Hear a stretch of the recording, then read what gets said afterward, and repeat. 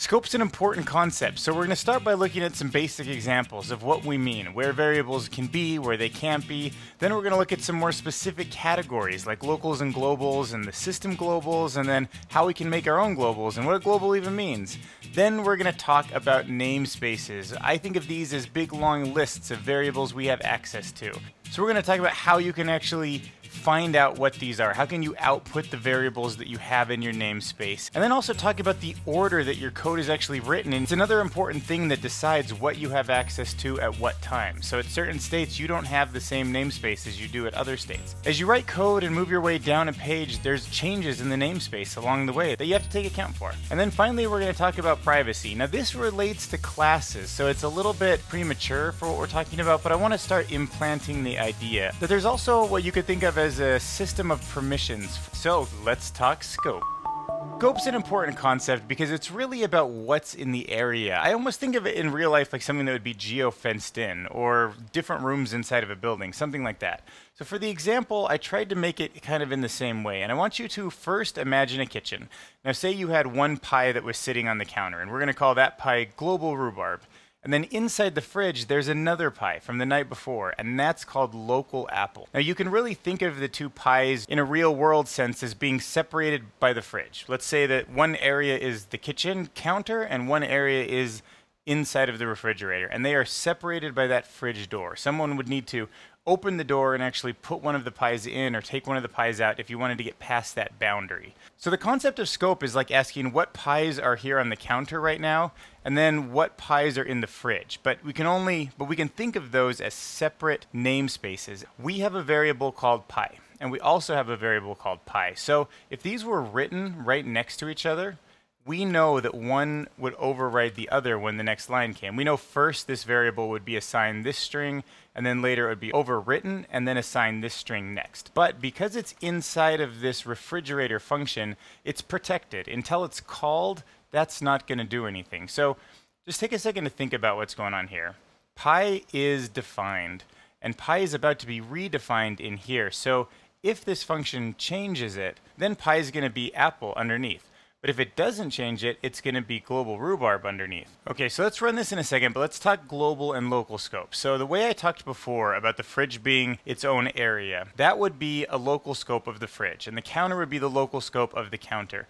But when you say something's a global, what you're saying is it can be everywhere. Whether I'm in the fridge or on the counter, I have access to some super pie, like some a lemon meringue pie, let's make it, that's floating near the ceiling and is just everywhere. It just follows me around. So when I'm in the kitchen, it's there, and this like floating, kind of like, I think of it kind of like a drone, like a floating lemon meringue pie that's on a drone that flies around with me. And whether I'm at the fridge or I'm at the counter, that lemon meringue pie is always within scooping distance of my spoon. So let's look at an example of what I mean. And now when we print out bake, what do you think is going to happen? Because this is returning the local scope of pie. Okay, we get local apple. Seems reasonable. It defined this thing inside, even though pie was defined before, it overrode it, and then it returned it into our bake variable here.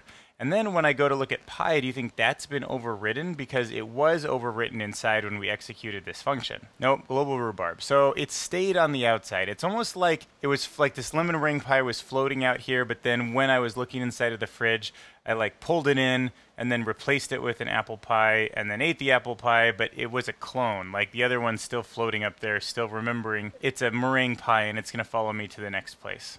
Man, sometimes I blow my own mind with how good I am at metaphors. Now let's look at system globals. Maybe another way to think about this would be reserved keywords, but these are the ultra global namespaces. These are like just by entering the house, whether you're in the kitchen or you have your drone meringue pie next to you or any of that stuff, you can't change it. So TRUE, I can never make this a variable, I can never change it in any way. I will just get errors when I try to do something like that. So whenever we take a system global like true and we put it into a variable, we do make a copy of it, but we can never actually change true. It could never go the other way. But regular globals are usually defined with capitals. Now it's important to remember that when we write a variable in all caps, what we're signaling to other programmers is that this is a global that you should set the parameter on, or that we really don't want you to mess with. It doesn't mean that they can't, it doesn't make it immutable, it's just still a regular variable, but there usually is something specific that the programmer's trying to bring your eye to, trying to bring attention to. We've assigned it the variable pink, this car color, and now we're going to try to change it with the function. So we have a new car color, which is the exact same variable. What color is inside?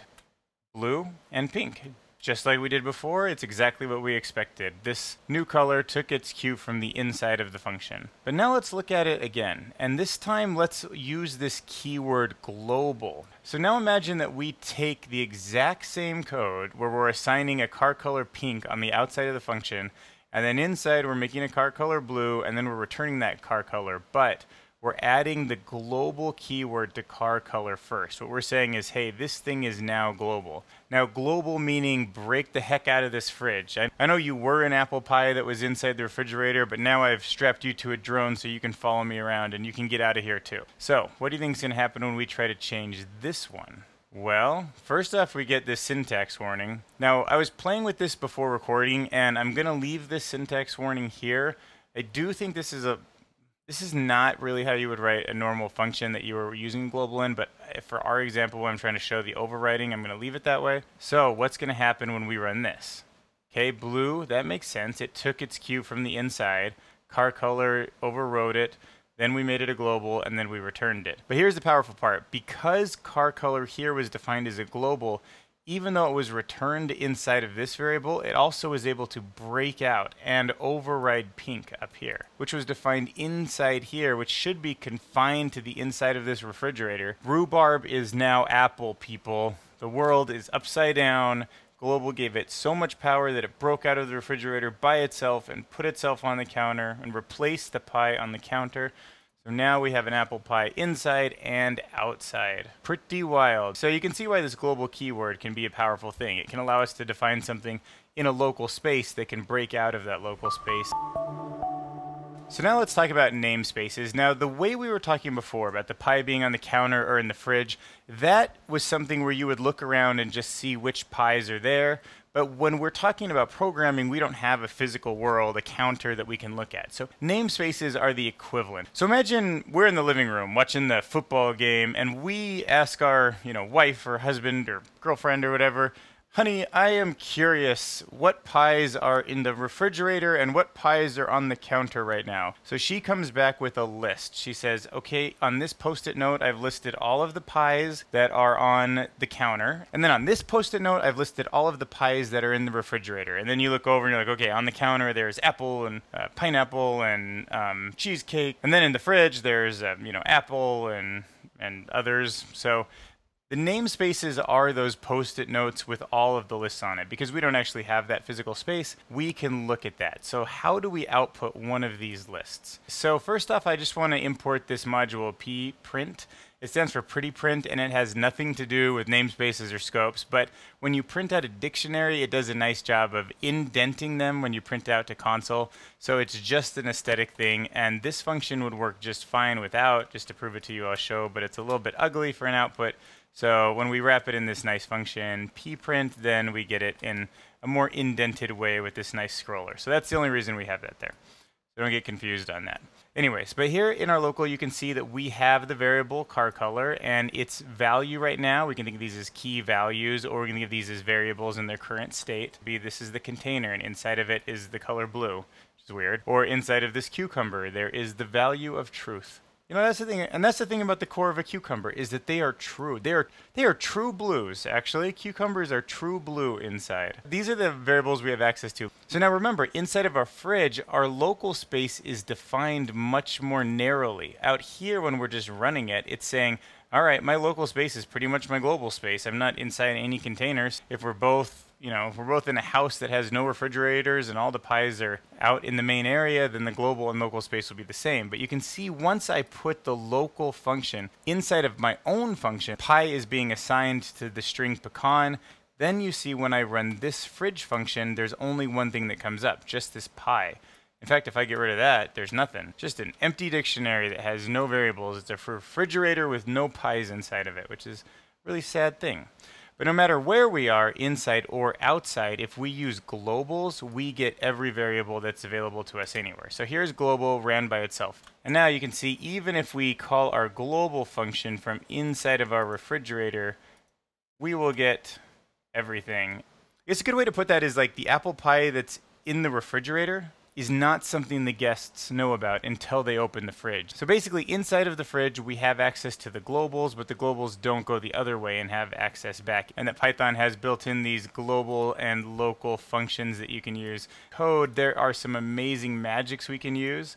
For example, %who is going to show you all of your global variables. So you can see that our warm pie showed up and our pie from before, and even pprint. It is in the namespace because it's in its own object, its own name. And then cucumber from before and car color. So you can see this is the way in reality to do it, is just open up a new cell and put %. Now that we know about these powerful magics for clearing out our namespaces, I want to show you in a real world application why you would want to think about using these and how going down the page in a linear order from top to bottom and left to right is actually something that does come up. You need to really think about what's happened before and after certain points to reset. So yes, we'd like to reset everything. So looking at it, we know that our namespace is empty. There is no variables that have been defined, no names that have been defined. So if I want to find out what the cosine of 90 is, and I haven't brought in the math package or module, you can see that nothing is going to run. Makes sense, right? We haven't defined what math is. So that makes sense because the namespace is empty. But after we do import it, so now I've imported it, let's look at our namespace. So we have brought in math, and the only thing that we're seeing in our namespace is math. So now that I have access to math, I know that I can do math.cosine, and we can assign it to our variable, which should be a second name. And now you'll see that we have both. And also, whenever we see something here in namespace, it's also a trigger that we can probably find some methods. So if we do math dot and then tab, remember in Jupyter, it shows us all of the things we can do with it. Or if we went over here to even our variable that we made and did the same thing, you can actually see why the point would be. Like you try to run something, you don't see it, you check the namespace, using this %who in Jupyter, it shows you what you have access to, what names you have access to, and then that kind of starts getting you thinking about how these tools can work together. It's like, think of it if you're like a mechanic and you're like working on a car and you like scan around to see like what's close to me, a screwdriver, a wrench, maybe I can use one of these tools. So it's just about scanning the area for what's available.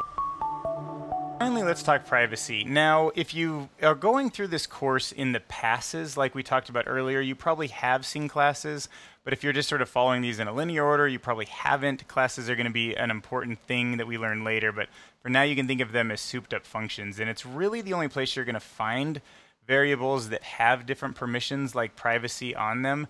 But let's go ahead and just get our head around them because we are talking about scope right now. And the scope of a variable or name is going to be where it's located, like on the counter or in the fridge. What we're now saying is that, like, if you look inside the fridge and you see an apple pie, you're like, sweet, I have access to it. It's in my namespace. But then you go to pick it up and there's a little note on it that says, like, this is Beth's pie, don't eat it or you're dead. And you're like, dang. So even though I can see it and I have access to the pie, I'm in my, office refrigerator or whatever, and it's actually somebody else's and I can't eat it or they're going to be mad at me. So that's what this is about. This is about taking a name and saying, hey, don't mess with it because it's got some other use. So if you see a name that has a single underscore, like this one, underscore Sherlock Holmes, then you know that it's probably supposed to stay private. And just like in the office, you could eat somebody else's pie that they left in the fridge, you really shouldn't. And that's exactly how an underscore should be thought of, is that somebody made it, another programmer wrote it and said, hey, don't touch this. This is private. It's mine. I don't want to mess with for whatever reason, although you could. It's not really locked off or anything. It's just, it's sort of like suggested. Like, hey, we're all in an office here. I'm writing code. You're writing code. Don't mess with it because I put an underscore there. I want it to stay private. And then double underscore private is a little bit different. So this is, especially when we're dealing with a class, something you're going to see that is important. When there is a double underscore, or a dunder as it's sometimes called, then you're referring to something called name mangling, and you really can't mess with this pie. Like, this is the kind of pie that if you eat it, the fridge might not even work anymore, and you're going to break the whole refrigerator. Don't, if you see a double underscore, change it, because what's happening is Python is actually looking for these double underscores, and then it's changing it in classes so it has the class name in front of it. It's almost like an important utility function that when you're using classes, which are like blueprints for objects, when it's making the objects, it's going to need to see that that's a private variable or a private function so that it can overwrite it. So it might not make tons of sense if you haven't learned about classes yet, but the important thing is just to remember that anytime you see this double underscore,